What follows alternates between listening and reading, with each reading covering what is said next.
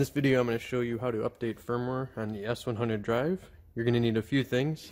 First, you'll need a smart copier with batteries installed, AA, or you'll need to plug it into an AC adapter wall outlet. You'll also need this gray cable, and you'll need genders, I/O and main. Most of the time you're going to be flashing just the main firmware. First thing you'll need to do is actually power off the VFD. Firmware flashes are done with power off. Let the drive discharge and start removing some covers.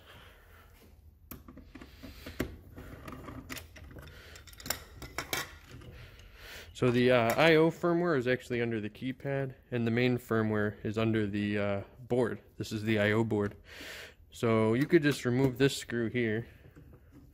Just a single screw. This is pretty similar for most capacities on the smaller range. And then this just shifts down, and then you can hang it off to the side. There's a connection right here. We're going to go on this set of pins, and we're going to flash our main firmware.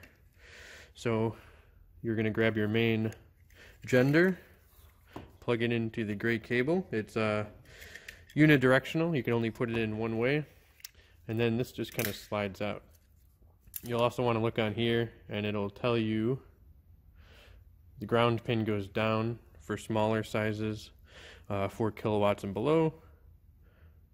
Actually, it's opposite, down for 5.5 kilowatts and above, and then it's up for smaller drives. So this is a smaller drive, so we're going to put that ground pin up.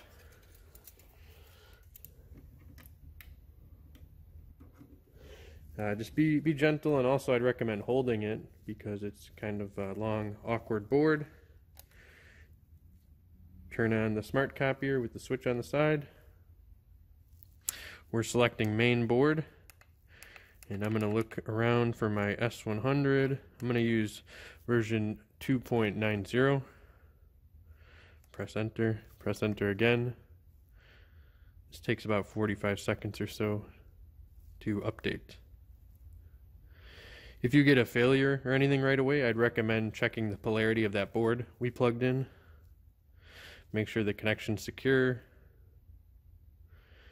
You may also run into a condition where this fails and you get like a file invalid.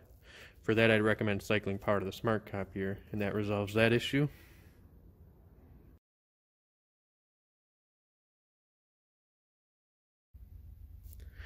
100% success. Hit escape. Could disconnect this. I like to fold this back so we don't damage any pins. Now I'm going to show you the I/O one. So we could connect this up to the gray cable. You could slide this out, and we're going to reinstall this. So it starts at the bottom, slides back up. A couple of little tabs on there that hold it in. You could put this screw back on.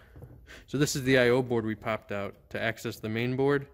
So now there's a tab here, right there, and then there's another tab right here.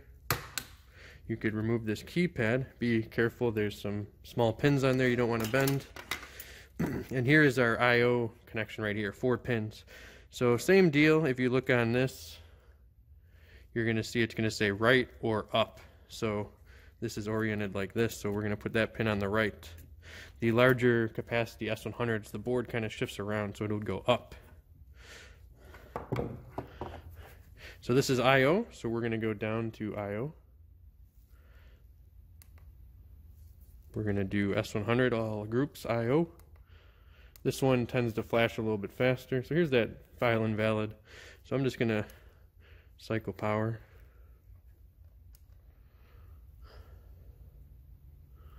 Let's see if it works this time.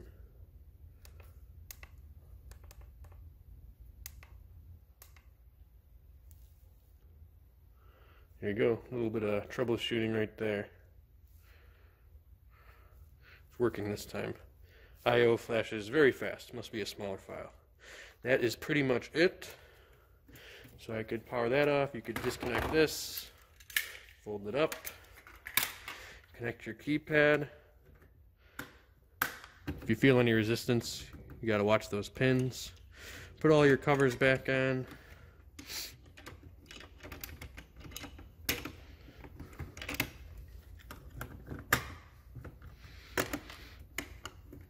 screw everything down. I'm just going to flip this on. And on this LED keypad, we're going to check our firmware at DR, I believe it's 97. 2.90, that matches what we did with the smart copier. That is it.